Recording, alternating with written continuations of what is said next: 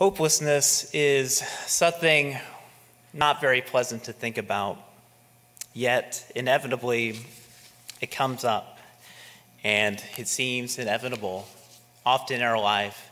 Maybe it's a personal tragedy that you've experienced.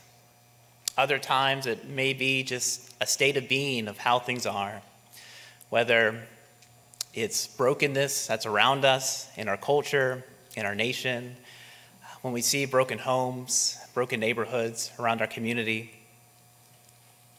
terrible epidemics, tragedies that occur each and every day around our globe. And there seems to be no easy solution to it. Pastor Timothy talked about the starfish example of how are we going to save all these starfish? It seems like their situation is inevitably and hopeless. For many of us, a day of tragedy that we can all remember is what Jason Osborne mentioned earlier about 9/11. That was a day that shook our nation. It was a day of great loss, of great tragedy, of needless death, that forever changed us as a nation. And when we think about days like that, I want today for you to learn of another day, kind of like a Jewish 9/11, a Jewish holiday of great mourning and sadness, commemorating a day called Tisha B'Av. And Tisha B'Av is the 9th of Av, the 9th day of the 5th month of the Jewish calendar, usually in the summertime. And it's a day that was commemorated back in the Old Testament days, as it is still honored and observed today by modern Jews. And what it is it's arguably the most tragic single day ever recorded in the entire Old Testament. The day that Babylon overtook Jerusalem, destroyed the city, and destroyed the holy temple of the Lord. And you might flip through your Bible, and as you're flipping through, you might come across the prophet Joel or the prophet Zephaniah, and you might be reading it and just be like, wow, these are some Debbie Downers here. What is this day about? This day of destruction and judgment? Well, that's the day. That is the historical day, the 9th of Av, that occurred. And so throughout the Old Testament, you'll hear about these terrible, awful things, warning the Israelites to do not go astray from the God of Yahweh, or else there's going to be these dire consequences. And unfortunately, they did not heed their warning. The book of Lamentations give us the most vivid and graphic images of that day. Many believe the book was written by the prophet Jeremiah because he was indeed an eyewitness of that day. You can read all about it in Jeremiah chapter 39, recounts what Jeremiah saw that day. And Lamentations is just in a song form, poetically just describing just vivid imagery of what happened on the streets and all around Jeremiah that day. And one thing to keep in mind is during ancient warfare, the outside army had the disadvantage if they were to go in and storm because the interior kingdom had fortifications, they had ramparts, but the outside invading army had time on their side. So what Nebuchadnezzar did that day in 586 BC was he went and encircled, 2 years before that, so 84 I guess it would be, he would encircle the walls of Jerusalem. So there's a Jerusalem wall and then another wall outside of siege barricades all around the city. And what that would do would cut off access to the fields. It would cut off access to the water supplies. It would cut off access to the roads where messengers and couriers could not longer get help from allies or the outside world. What they would do is completely cut them off, disable and inebriate the city of Jerusalem. And then on that fateful day, when the walls finally breached, they would go in and find very little resistance due to the famine and the starvation and the weakening of the troops there. So Lamentations chapter 4 really goes over just how terrible that day was. And I just want you to listen to what Jeremiah describes on that day, starting in verse 8. Jeremiah says, "Now their faces were blacker than soot," referring to the smoke. that was all over them. They were not recognized in the streets. Their skin has been shriveled on their bones because of their skinniness. It has become as dry as wood.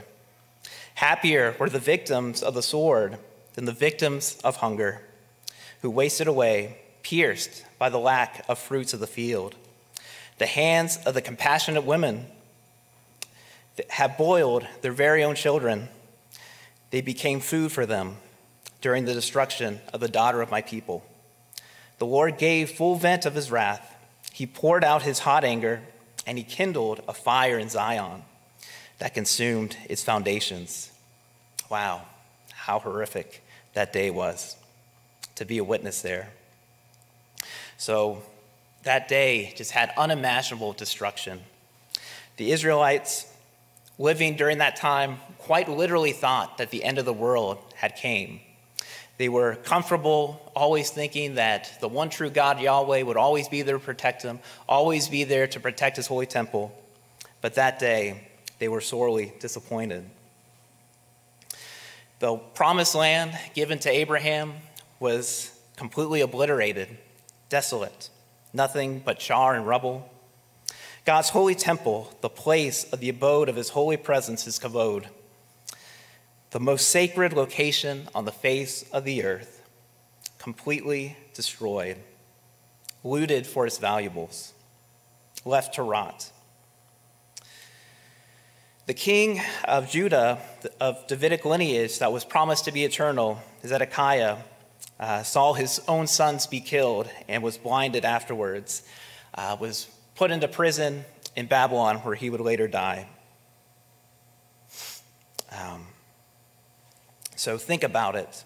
The nation, the kingdom of the one true God was completely gone in a twinkling of an eye. Everything was gone. No more land, no more king, no more high priest, no more temple to worship God. Everything was gone. Everything was hopeless. But we get a letter within this hopelessness from Jeremiah in Jeremiah chapter 29. He promises that in 70 years, God is going to turn things around and he's going to bring back the people and have them go and rebuild completely what was destroyed. And if you were 70 years old hearing this message, boy, you weren't very encouraged, were you? I mean, 70 years, God? I mean, I'm probably going to see you before, 70 years is over. So that truth really settled in, and Jeremiah taught something that was counterintuitive.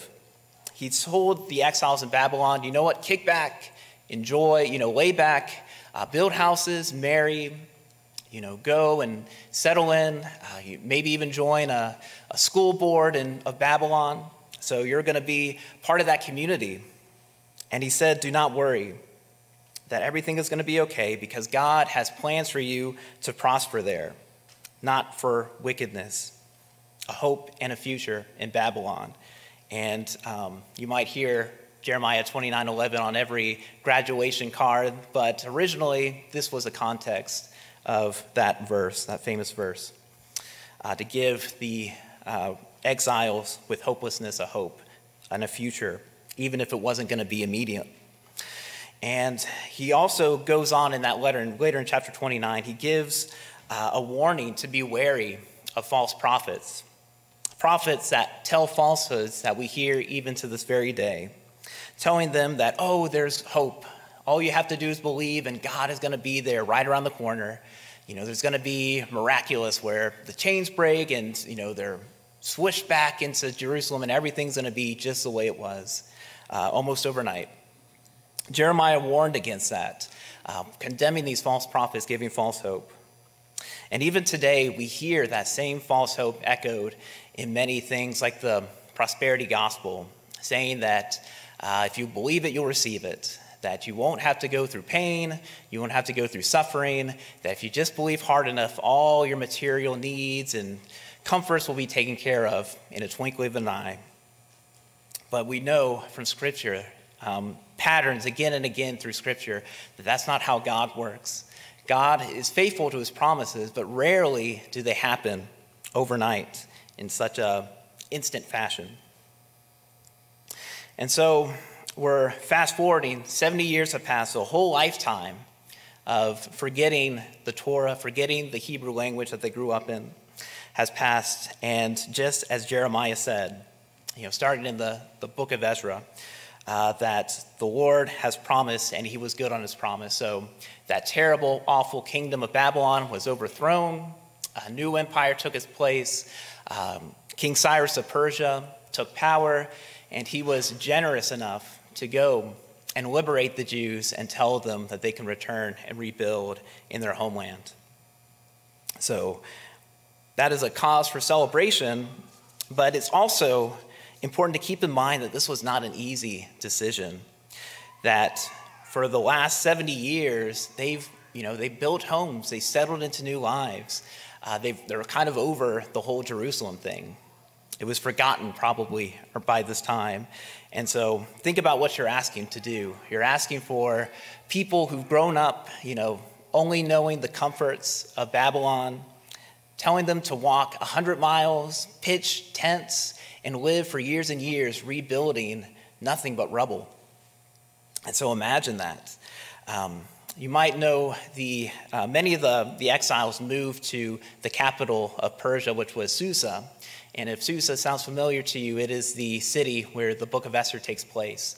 And the book of Esther really illustrates how assimilated and meshed in Jewish culture and Persian culture was during that time. Jews were elevated like Queen Esther, right? They were still just as part of the culture there. So they had no reason to leave. And on top of that, Susa was the most beautiful, secure city in the ancient world at that time. Why would you ever want to leave? Why would you ever want to get out of your comfort zone? Well, 50,000 of the Hebrews decided to go and take a risk and go rebuild their homeland. And why did they do that? Why did they have that boldness? Because they believed in the hope and the promise of the one true God, Yahweh. So they go, they enter into the land after many, many months traveling all the way from the Euphrates, and they arrive in the rubble of Jerusalem, the place that wasn't familiar to anyone but maybe a granddad. And so the first thing that they did is they went to the site of the temple and they built an altar, and they offered sacrifice after sacrifice. They celebrated Booth, which was an appropriate festival because they were in tents. They had to be in tents anyways, just like they were in the wilderness. And each day work and gather material. And so you would think, okay, now they're going to lay the foundations, they're ready to go, they've made this long journey. But no, reality settles in. So what happens is, well, they have to get a floor plan, they have to get the supplies, they have to hire Phoenicians from up north to go and help get workmen and craftsmen to know what they're doing. And so this is a long process. This is another 2 years and 2 months of just being in this wilderness, preparing and making logistical adjustments. But finally, here we go. Okay, they've got it. And after 2 years and 2 months, they finally lay down the foundation. One often misconception of the books of Ezra and Nehemiah is a lot of people think that, okay, Ezra came first to rebuild the temple, and then Nehemiah came in later to build the walls. When the reality is that Ezra and Nehemiah are both in the second generation, so they weren't part of the original 50,000 that first came there. And that's who we're going to really focus on today, is a lesser-known, unsung hero of the Old Testament, the first governor of Judah under King Cyrus, and his name was Zerubbabel. And he was an important figure because he was the last heir of the Davidic lineage. He was the grandson of Jehoiakim, who survived the exile, one of the king's son who survived exile. So he is really fit to restore what was lost. And he has a high priest also with him named Yeshua. And so they go and they lead this first journey back into the promised land, and they're there working 2 years, 2 months past. They lay the foundations down, and you're thinking, okay, hope is on the horizon, God, everything's going to work out. But nope. Things, there's a snatch in God's plan, seemingly. So they go, And they're hindered by the Samaritans. The Samaritans, you've heard of them in the Old Testament, who Jesus encountered. So the Samaritans were the northern part of Israel who was taken over by Assyria, and they were intermixed with different gods of the Assyrians. And so they were not faithful to just Yahweh. But nevertheless, they wanted to, okay, they have the temple for this God, they have a temple for that God. Oh, let me help you with the temple of Yahweh. But Zerubbabel and the elders like, no way, no, we are here dedicated to Yahweh alone. And Cyrus has given us an edict specifically for us to build this. And so the Samaritans are very salty by this or angered. And what do? They go behind their back and they write a letter to a new king that has arisen in Persia named Artaxerxes. So they write to Artaxerxes saying, hey, these Israelites are no good. They're doing terrible things. Their king Zedekiah, back when Nebuchadnezzar, they betrayed Nebuchadnezzar. They joined the Egyptians and tried to rebel against them. And they're going to do the exact same thing if you give them the chance to rebuild and fortify once again. They're going to betray the Persians, which of course wasn't true. But nevertheless, it worked. So Artaxerxes gets this letter, and now he's concerned. He's like, okay, we got to cut this out. We're going to go and stop these Israelites from rebuilding. So these weary Israelites are stopped. Xerxes sends men to cease the production of what they were doing. And a report found in Nehemiah chapter 1, verse 3 actually suggests that the king's men destroyed everything that they had built up to that point. So imagine all this work, years and years of work, and everything just erased, just like that. Where is God in that moment? Everything was coming together until it didn't. And so hope was extinguished. It seemed like they came there all for naught. All was just a waste of time, so it seemed. But God rose up two very important prophets that you can read in your Old Testament. They're the prophets Zechariah and Haggai. And Zechariah and Haggai go and encourage the Israelites to say, you know what? Don't listen to these authorities. Go and keep building. God is going to be with you. Go and keep building. And so Zerubbabel and the Israelites are encouraged. They're like, okay, we're going to keep building. We didn't come here for nothing. We're going to keep doing it. And the risk with that is that, of course, the authorities can just come back and just kick down their sandcastle, right? They can come back and kick down everything and undo all that they did. But nevertheless, they go and they keep building.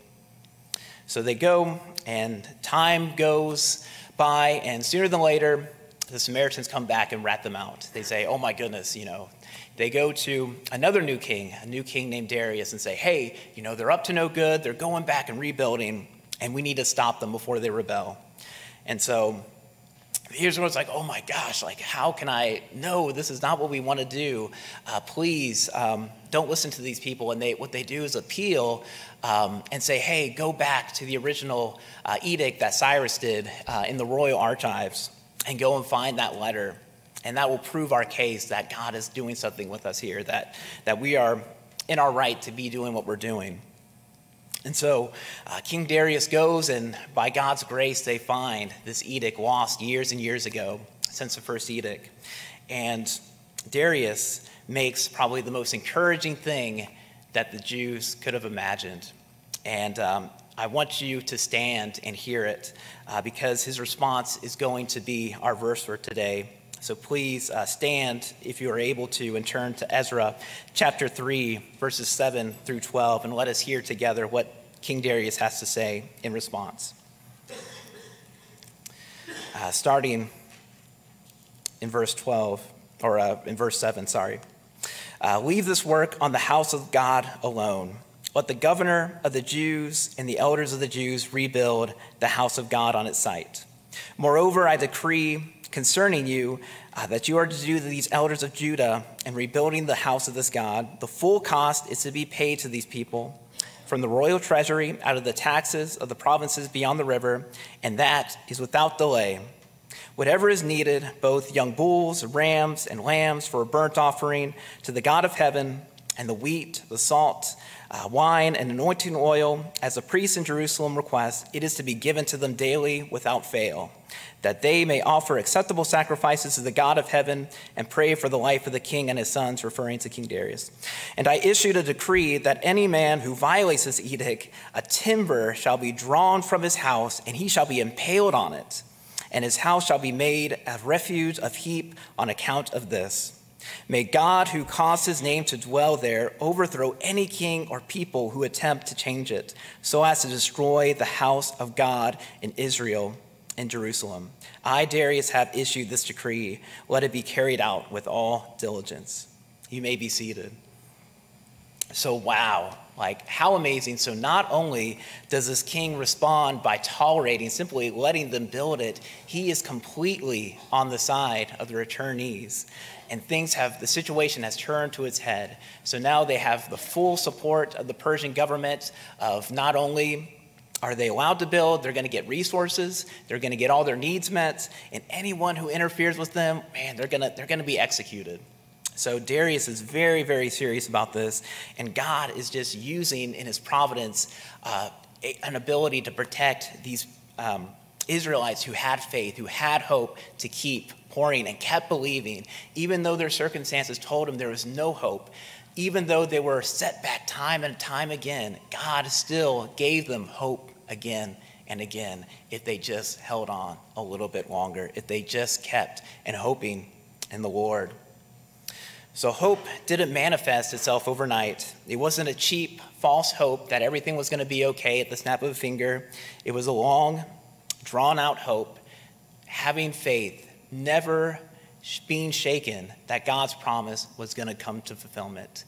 There was never doubt, no matter the circumstances, that God was going to do his will.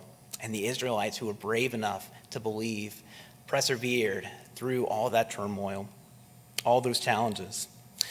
And it reminds us of, just like the temple was revived and rebuilt, it reminds me of revival here at Winstanley Baptist Church. Not long ago, we had a consequential vote. And I believe no matter how you voted that day, what that vote didn't affirm was complacency. It didn't confirm complacency.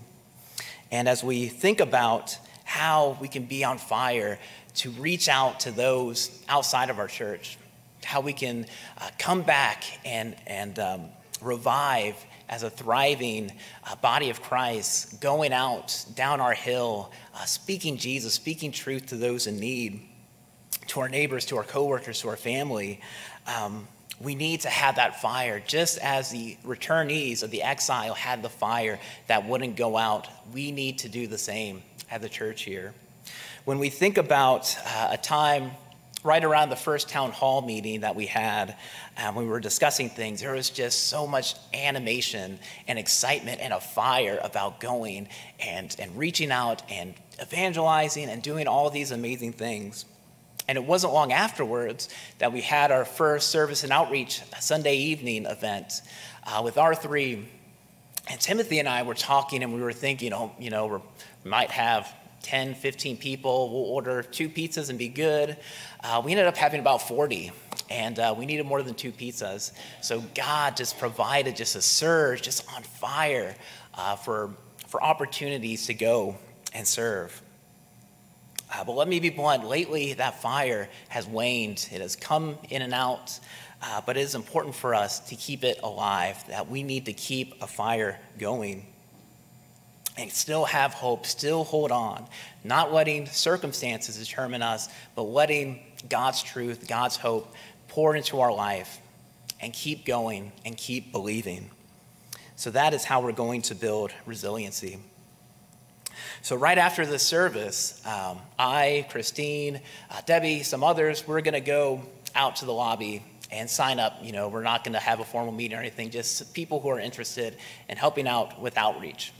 Now, it would be a problem if every single person here in this congregation just completely squeezed into the lobby. It'd be really crowded. But at the same time, you know what? That is a problem I can live with. If everyone did that, that is a problem. There might be some logistical issues, but I'm going to get over it, because that would be so amazing to see so many people able and excited to do anything to help serve. And you know what? Maybe you can't join the committee. Maybe you have other obligations and you can't come to every single meeting. But what you can do is come to me, to Christine, to somebody and say, hey, you know what? I can make a meal, I can write a letter, I can hand out a flyer, I can provide somebody a ride. Here's my number, call me if you need me. Because I'm all in. I'm all in being part of the growth of Winstanley. So as we think about that, of an opportunity of how can we serve, how can we use our gifts, even the little ones, to join in the efforts of our church body. And more than just our church body, think about someone in your life. I know there's someone in your life, in every person in this room, that they love, whether it be a nephew, a granddaughter, maybe a neighbor, a best friend, a coworker that you always see, that you always look forward to seeing. But deep down, you know that their relationship with Christ is just not where it needs to be. Maybe they've fallen away. Maybe they just weren't interested and hate when you bring up church or Christ or anything. But don't give up. Don't give up hope. I want you just to think of just one person in your life that you can be thinking about, that God, I can be praying for, that maybe after the service I can just text and be like, you know what? I know I've told you about going to church a million times, but I just want to let you know I'm praying for you, that I love you, that I care for you, and I'm here if you need anything. And once you do that for one person, you're going to be able to do that for many other people if you take that bold first step. So I encourage you, as we close out this service, to think about, Lord, how can I believe in not false hope, that things are going to change overnight, but God, in your reality, in your real hope, that even when hindrance comes, even when barricades come against us, that God, you are going to be for us, that you are going to, your truth is still going to be there, and we need to act like we still believe in that. I want to end on another verse in Lamentations. So I started this sermon talking about how dire things were, what Jeremiah saw in the streets in Lamentations, but I want to point you to another verse in that same book. It's Lamentations chapter 3, verses 22 through 26, and it defines what real hope looks like.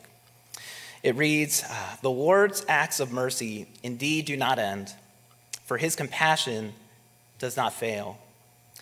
They are renewed every morning. Great is your faithfulness. The Lord is my portion, says my soul. Therefore, I will wait for him. The Lord is good to those who await him. To the person who seeks him, it is good that he waits silently for the salvation of the Lord." So as we wait, it is not a passive wait, but going on, carrying on, knowing that ultimate hope is here. It might not be around the corner. It might not be around the bend. It might not be a magic bullet where hope can be in your life or in the life of our nation or in our church or anywhere. But God has ultimate hope for all of us. And we need to go through our everyday life believing in that hope, acting like that hope is about to be fulfilled. We can't be discouraged. We can't let that fire out. So I pray as we go out and we talk to our friends who we know that, oh my gosh, God, they're never gonna accept Christ. Don't say that. Don't give up hope. There is breath in their lungs. There's opportunities for the grace of Jesus to enter into their lives. So do not give up hope. We're going to end with a hymn, "In Christ Alone, Our Hope is Found." And as we sing that together, I want you to just think about that, of the hope only found in Christ. And the altar will be open, so those who maybe not have been where they need to in their relationship with Christ, maybe they've fallen away from their faith, they know someone who has fallen away from their faith, and they just need prayer. They just need hope right now. So please join me in the altar if you need prayer. But other than that, please join us as we now stand and sing together in Christ alone.